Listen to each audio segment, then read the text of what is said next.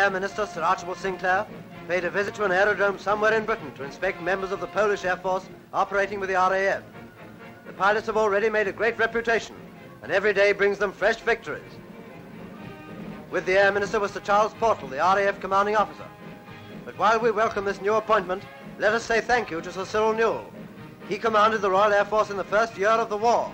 The world knows with what brilliant results.